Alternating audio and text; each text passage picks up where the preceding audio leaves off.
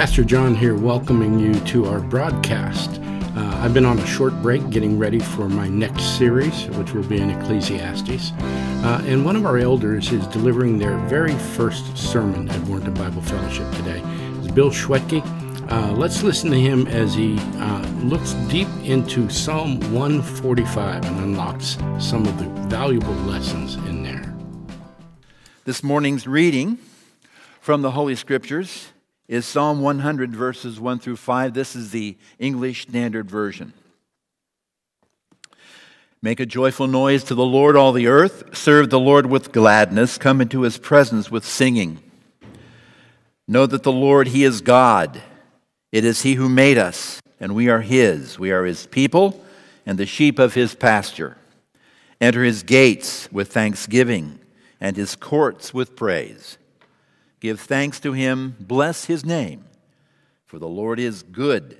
His steadfast love endures forever, and his faithfulness to all generations. The word of God. Thank you. Be seated. We are worshiping this first Sunday after Thanksgiving. Thank you for tuning in and for sitting in this morning. The announcements this morning. Operation Christmas Child, we processed 549 boxes through the campus this year. And our 10 drop-off area here in western Prince William and Fauquier processed 17,100 boxes. Last year, Operation Christmas Child produced just over 545,000 boxes for worldwide distribution. Right now, they're on track to increase that by about another 50,000 boxes. And each one of those boxes, of course, is a gospel opportunity, not just for the child, but for the family of that child. New members class started today with Pastor John, and if you're interested in the new members class, it's in the townhouse. It's upstairs in room 5. We don't go upstairs much anymore because of the seminary being up there, but it is upstairs in room 5 if you have any questions. Today is a potluck. This is a repurposing and a recycling of your holiday feast, perhaps, this morning. Because you know it's like chili. Dressing tastes better when it sits for a while, doesn't it? Oh, yeah, man. Of course, you let it sit too long and then it becomes an adhesive. But that's something else we'll talk about later. My friends, today through the Christmas Eve, we're going to put the pastor's box out. Would you like to turn around and see the pastor's box? Right there it is. That gift box is for you and I to express our love and affection for Kelly and for John this year. So you can put anything in that box you want to, really. Except for Kitty. Yes, except for that. But it'll be back there until Christmas Eve. So please pray about something that you would like to give to Kelly or John to show them our love and affection. Thank you for that consideration. There's a women's ministry 9 a.m. Meeting on the 2nd of December, and then followed by a 10 a.m. planning committee meeting. And then next Sunday, a week from today, which is the 3rd of December, we're going to have a church business meeting right after the service. And what will we be doing? We will be voting, that is correct. We'll be voting on our budget and our bylaws for 2024. And then on the 8th of December, Love to Be Me as a Christmas party, yahoo! And all of those are contained in more full detail in the Monday Minutes and the Friday Forecast. Thank you so very much. Is there anything else to be brought before the body of Christ here at Warrenton Bible Fellowship this morning? Anything? Well, then there's one more thing. Brother Bill will be speaking to us today. And just as a little parenthetic, next week we're going back into Genesis chapter 4 if you'd like to read that. But thank you, Bill, for committing this morning to speaking with us. And now we'll continue worshiping with Psalm. Oh, yeah, we love it. All right.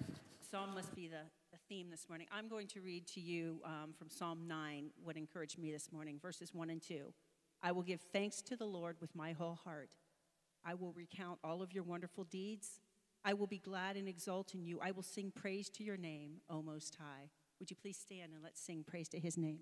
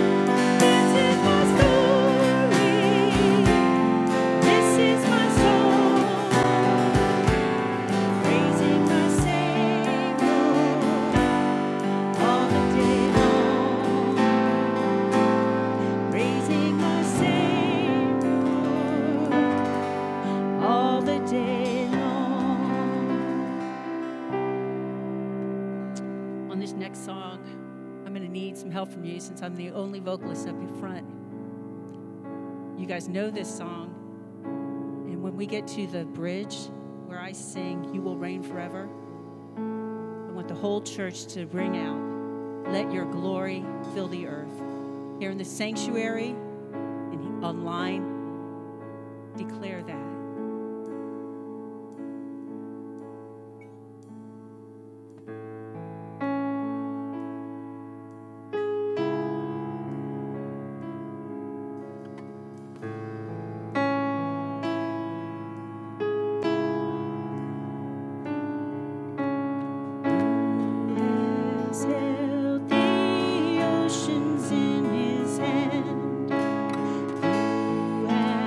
Number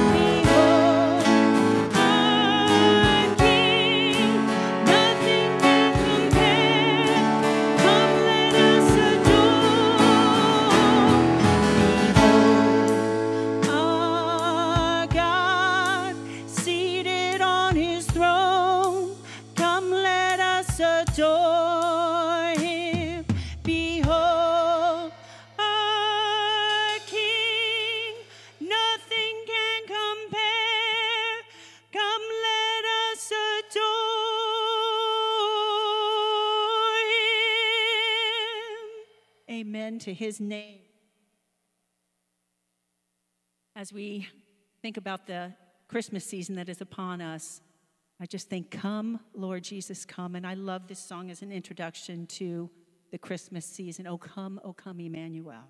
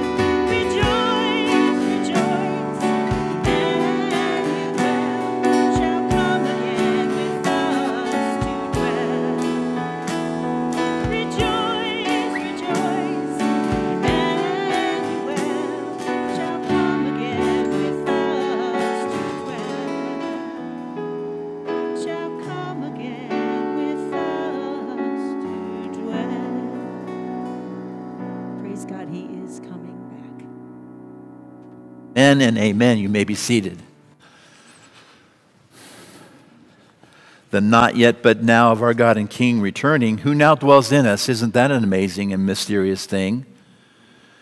That the author and creator of time and space and matter would have us as his own and would dwell in us and promise not only is he with us, but he will return. Mystery of mysteries, but joy of joys. And to know that that very same supreme being, who is triune, Father, Son, and Holy Spirit, three co-equal, co-eternal persons, one mighty God, would engage with us in the work that he is doing, this his planet, which is being ruined by his enemy and ours, to know that he will not allow his people to be diminished and or to be eliminated anywhere. That his promises are as solid and they are as regular as the seasons, he says in Scripture. With that in mind, brothers and sisters, we again memorialize the gift and the privilege of being his people and called to give and to invest in his kingdom in a way that promotes him and glorifies him among the peoples, everywhere, all the time. That means that you and I are being driven by the Holy Spirit. We are being exercised by the Holy Spirit. We are being conditioned by the Holy Spirit to do those things that God has always had in mind for us to do today and yesterday and tomorrow, the King of all time.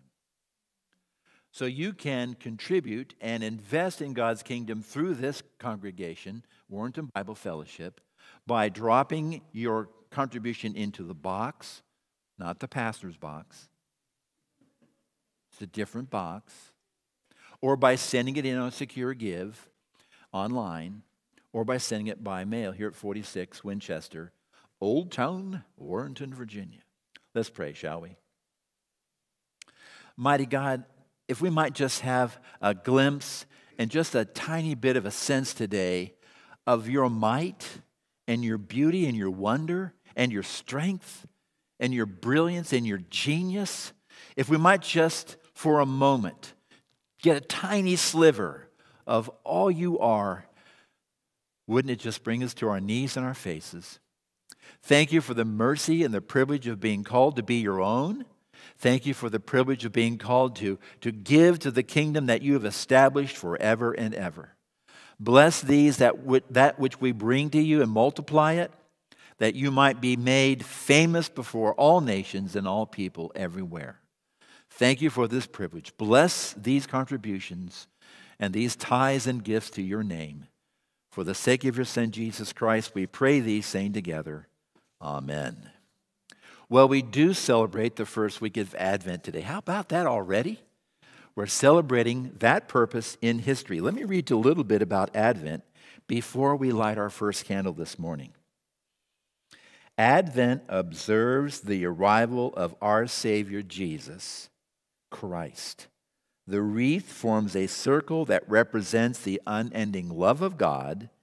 It's made of evergreens to remind us of the life, growth, and hope that we have in Christ. And this morning, Paul and Dorothy, would you come up and read that which is concerning the first candle and lighting that first candle. And at the completion of the Advent lighting, we'll have Brother Bill come and speak to us.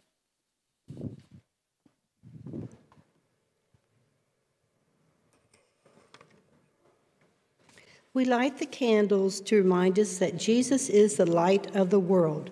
The first purple candle symbolizes hope. It is called the prophecy candle.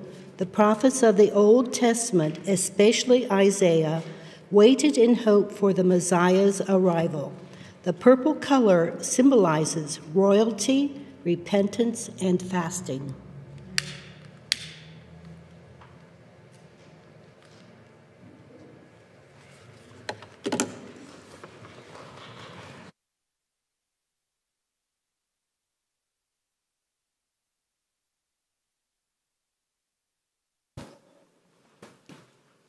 Thank you, Dorothy and Paul. Well, I want to talk to you about blessings, and I'm reminded immediately about the blessing that we received this morning from our worship team. Your choice of songs was perfect for what I would like to speak about and performed wonderfully. Thank you. I hope each of you had a wonderful Thanksgiving. It's the season for Christians to remember our blessings and give thanks. Today, I hope to remind you of some of those blessings that every Christian shares and bring a little more joy into your life. But I know that there's someone sitting here with us or with us online who's suffering from pain or burdens and has found it difficult to be thankful. I don't wish to make light of your difficulties, but I do hope to share with you thoughts that I have found useful in dark times. I just had a very happy Thanksgiving, but many years ago, I had a very dark Thanksgiving. Just before Thanksgiving, I was packing, getting ready to leave for a 4-year assignment in a distant land where, at least at that point, I knew no friends. And my correspondence with my family was going to be by written letters. But also as eagerly anticipating returning in 6 months when my fiancée would graduate from college, to be married and to take her back to that country to share the adventure. And then her letter came. And my world came crashing down, and I realized that a broken heart is physically painful. I was a Christian, but I wasn't reading the Bible. I didn't truly understand the gospel. I did not have the teaching that I've had here. So I suffered miserably because I didn't know the things that you know. When it's impossible to feel blessed, God is blessing us. Another example, think of a dark time to the Hebrews. 2,500 years ago, they were looking at a world where the lost tribes had been lost already for 100 years, and the people of Judea had been sent to exile in Babylon, and Jerusalem was in ruins. The Jews poured out their sorrows in the book of Lamentations. But here we also find a jewel. Chapter 3, starting with verse 21. In the midst of this sorrow, but this I call to mind, and therefore I have hope. The steadfast love of the Lord never ceases. His mercies never come to an end. They are new every morning. Great is your faithfulness. So in this dark hour for them, we're given an example of Jews who praise God with words that we would later turn into a song of praise and thanks.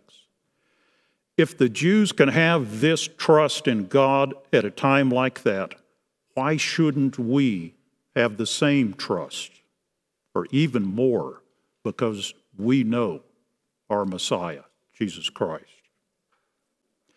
Let's consult our ever-faithful guide and see what King David, in his old age, has to say about being blessed and being thankful. David does this in his last psalm, Psalm 145. And as we read this, realize David anticipates Christ, but he doesn't have the knowledge that you and I have in the gospel, in the New Testament. But David does know the grace and mercy of God. And in this psalm, he reminds himself and us of just how great and glorious God is and how wondrous his works are for us. And then he shows us the way in singing praise and giving thanks to God.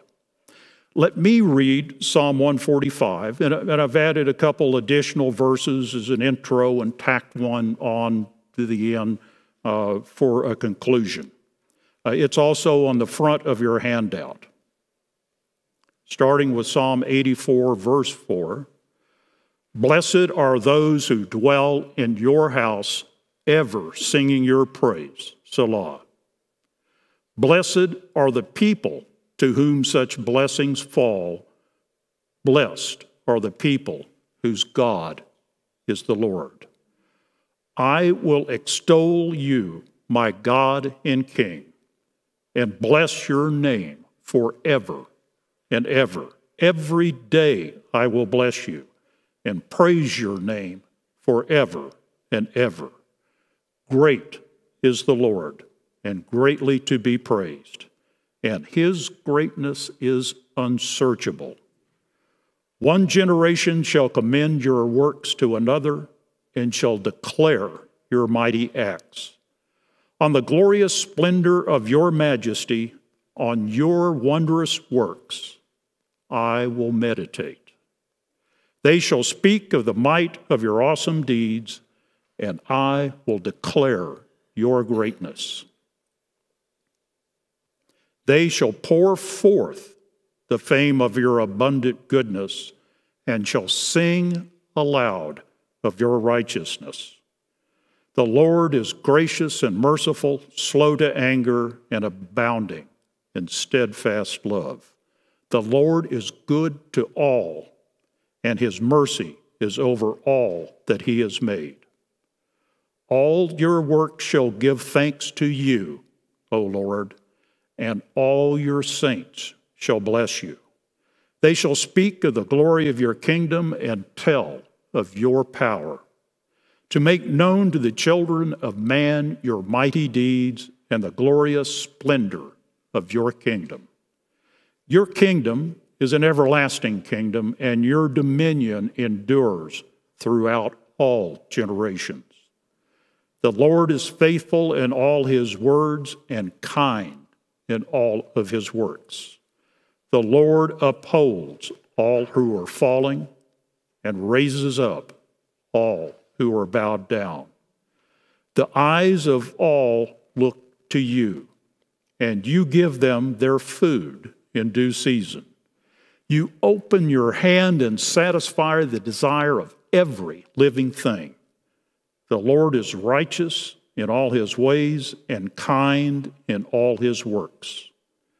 The Lord is near to all who call on him, and all who call on him in truth. He fulfills the desire of those who fear him. He also hears their cry and saves them. The Lord preserves all who love him, but the wicked he will destroy.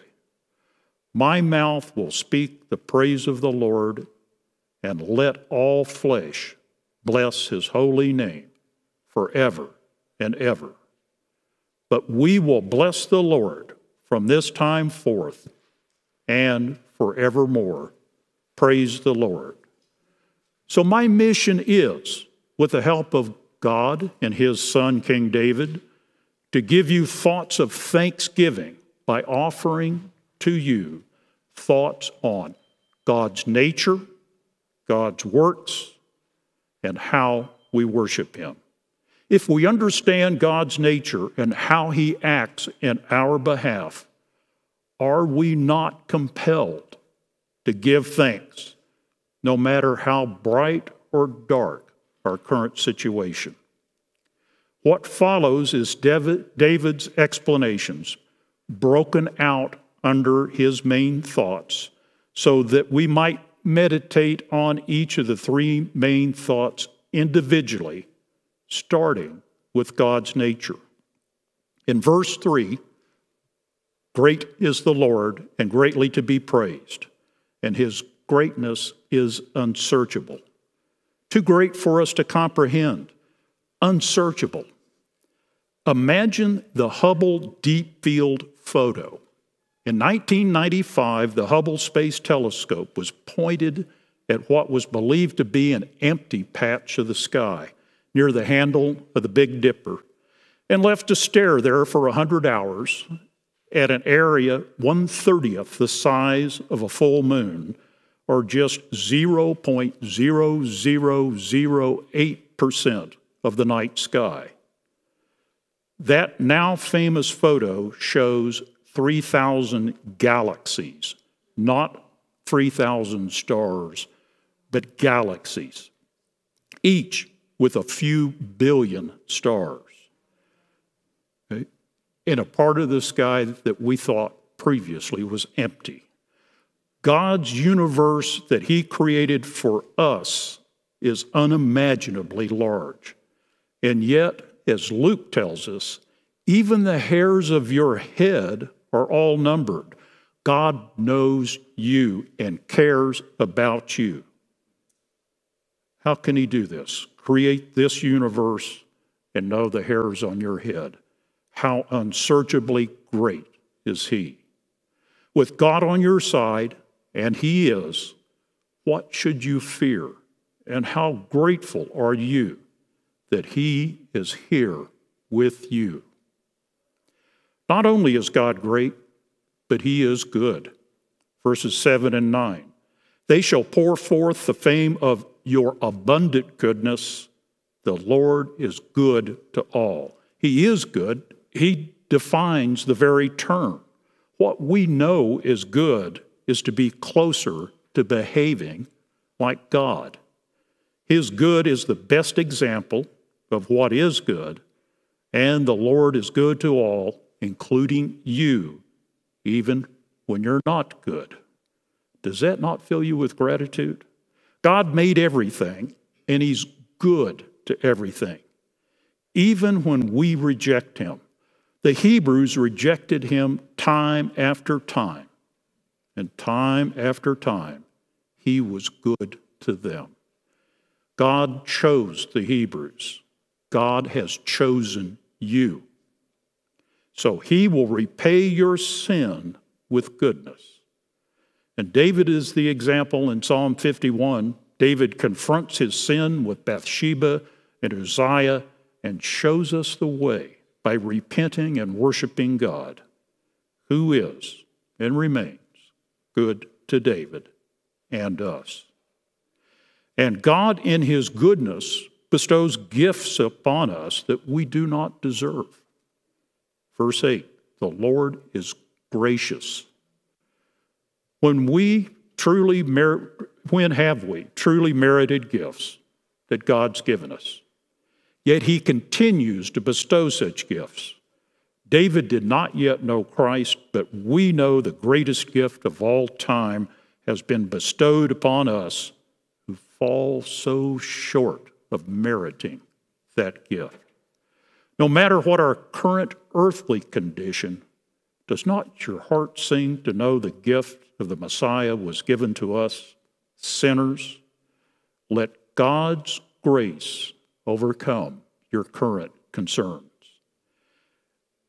And an even better gift is mercy, when he does not give us what we deserve, but Christ bears our sin. Verse 8 and 9, and merciful, slow to anger, and his mercy is over all that he has made. By God's mercy and his slowness to anger, we are spared the punishments we deserve. Anybody here remember being spanked? I do.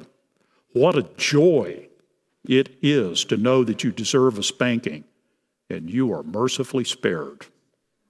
God grants his mercy to all that he has made. He does this all the time. It's mercy. In verse 13, and kind in all his works. Do we all not enjoy a little expression of kindness? Kindness to others is something we've learned from God as he made us in his image.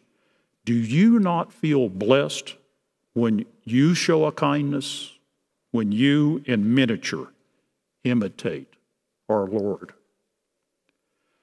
God is love, verse 8, and abounding in steadfast love. Abounding in love, not just any love, but steadfast love, unwavering love, and not just a little love, but he's abounding in it. And this love is beyond understanding, much stronger and awesome compared to what we, his creatures, are capable of. And he doesn't love you because you're lovable, though you are, because he created you. He loves you because that is his nature. In verse 13, the Lord is faithful. in all his words. You may depend on what God has said. He is faithful. Think about that. The most powerful being in the universe, its creator, is faithful to you. Again, our faithfulness is something that we have learned from him. Verses 7 and 17. And shall sing aloud of your righteousness. The Lord is righteous in all his ways. His righteousness through Christ is imputed to us. His righteousness is ours, an unsearchable gift for which we should be thankful. Notice how in so many ways God imparts his wonderful nature to us, and we should bless him by acknowledging our thankfulness. Your kingdom is an everlasting kingdom, and your dominion endures throughout all generations. God's kingdom, our home, is everlasting and endures. It's not going away. He and his kingdom will always be there. This veil of tears will not last, but our home in him endures. So it's God's nature to be great, good, gracious, merciful, kind, abundant in love, faithful, righteous, and everlasting.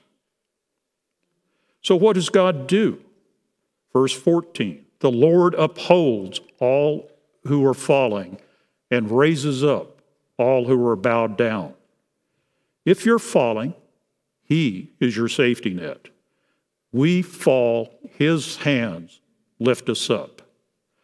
Let him do that. Accept his help. He takes you in your current state and raises you up. Show your gratitude by participating in that lifting up. And where does everything that you need come from? Verses 15, 16, and 19. The eyes of all look to you, and you give them their food in due season. You open your hand and you satisfy the desire of every living thing. He fulfills the desire of those who fear him. He knows our needs and provides. He gives us our daily bread. Christ made this clear. He told us to pray for God to give us our daily bread, and also to ask, and you shall receive. What we need is provided in the world that he created, and when our needs are no longer met by this world, he will take us to his. In times of trouble, he is your hope. Verse 19. He also hears their cry and saves them. He is our Redeemer who has saved us through the sacrifice of his Son. This is the greatest gift. He has saved us from our sinful nature and this sinful world, and given us an eternity with him in the presence of the wonderful God that David described. There are two eventual fates, and yours is to be the church, his bride, the bride of Christ. Verse 20, the Lord preserves all who love him, but all the wicked he will destroy. Preservation for those who love him. At times an earthly preservation, but with certainty for his people that you will not lose your salvation. You will always be at his side, and you will be preserved for an eternity at his side. And also destruction for those who are wicked, for those who belong to Satan, not just we his children who go astray, as the Hebrews often did, but those who belong to Satan, their destruction is certain. They will not be in paradise where you will safely reside without fear and separated from the wicked. Ask and you shall receive. He answers your calls. Verses 18 and 19. The Lord is near to all who call on him, to all who call on him in truth. He also hears their cries and saves them. He is near to you. He is the Holy Spirit. Call on him and he will hear and answer, but call in sincerity. He knows when you're in danger and saves you, for he is always with you. This unsearchable, unimaginable God will always answer your calls. As Christ says in Matthew 28, verse 20, "Behold, I am always with you to the end of the age." So this is what God does. He upholds, he lifts up, he provides, he saves, he preserves, destroys, and he answers. We give our thanks by worshiping him. Verse 5, "On the glorious splendor of your majesty and on your wondrous works, I will meditate." Meditate on his splendor and his works. This requires that you separate yourself from the distractions of this world and spend time contemplating just how great he is and the wonderful things that he does for you. Verses 1, 2, 10, and 21. "And bless your name forever and ever. Every day I will bless you and praise your name forever and ever. And all your saints shall bless you. My mouth will speak the praise of the Lord, and let all flesh bless his holy name forever and ever." You get a sense this might go on for a while? Bless him, for he has blessed you. Now, how do you bless him? Think of a child who is a blessing to their parent by their good behavior. Verse 10, "All your works shall give thanks to you, O Lord." All of God's works are an expression of his grandeur. Each is wonderful in its own way. And as we observe and enjoy his works, we give thanks to God. Do not be silent. Verses 6, 11, 21, 7, and 1. "They shall speak of the might of your awesome deeds, and I will declare your greatness. They shall speak of the glory of your kingdom and tell of your power. My mouth will speak the praise of the Lord. They shall pour forth the fame of your abundant goodness and shall sing aloud of your righteousness. I will extol you, my God and King." Speak aloud about God's awesome nature and what he does for us. Don't just speak, but pour forth and sing aloud of goodness and righteousness. Extol and bless his name unceasingly. Do not be silent. Pass it on. Verses 4 and 12. "One generation shall commend your works to another, and shall declare your mighty acts, to make known to the children of man your mighty deeds and glorious splendor of your kingdom." You have a duty to share this understanding of God with your children. Pass this down generation to generation. Keep it alive. Psalm 115, "But we will bless the Lord from this time forth and forevermore." Praise the Lord. Yes, bless the Lord now and forevermore. Praise the Lord. So what is it that we are to do? We're to meditate. Bless him, praise him, give thanks. Speak, tell, declare, extol, pour forth, sing aloud, tell the children, and tell generations. God defines all we know as good, and his power exceeds our imagination. Yet he cares for us more deeply than we care for ourselves, and we can trust him. And we must look at what he does for us. He picks us up when we fall. He provides our needs, and through Christ, he has saved us. He preserves us from destruction and destroys our enemies to keep them from us. And he is our counselor on call 24/7 at a moment's notice. Should we not show him our gratitude by our worship and pass that worship down to generations after generation, forever and ever? Praise the Lord. Meditate on his nature and his works. Bless him, praise him, give thanks to him. Let everyone hear of his glory from your lips and your pen and your keyboard. Cry out with all of your heart and pour out your soul in praise of him. Sing of his deeds and tell it to the children down through each generation.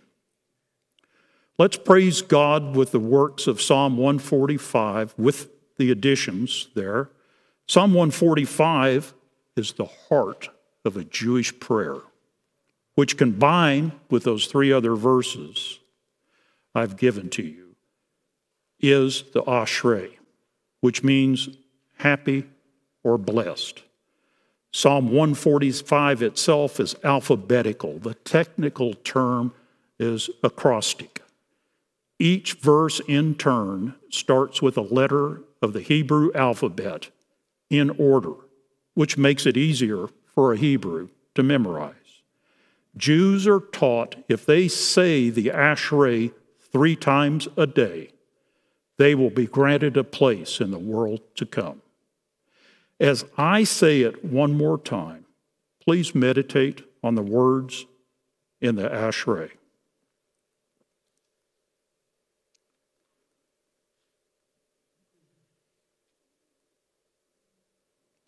Blessed are those who dwell in your house, ever singing your praise.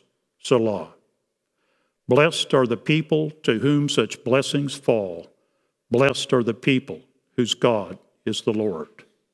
I will extol you, my God and King, and bless your name forever and ever. Every day I will bless your name and praise your name forever and ever. Great is the Lord and greatly to be praised. His greatness is unsearchable. One generation shall commend your works to another and shall declare your mighty acts. On the glorious splendor of your majesty and on your wondrous works I will meditate.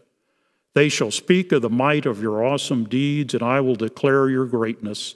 They shall pour forth the fame of your abundant goodness and shall sing aloud of your righteousness. The Lord is gracious and merciful, slow to anger and abounding in steadfast love. The Lord is good to all, and his mercy is over all that he has made. All your works shall give thanks to you, O Lord, and all your saints shall bless you. They shall speak of the glory of your kingdom and tell of your power, to make known to the children of man your mighty deeds and the glorious splendor of your kingdom. Your kingdom is an everlasting kingdom, and your dominion endures throughout all generations. The Lord is faithful in all his words and kind in all his works. The Lord upholds all who are falling and raises up those who are bowed down.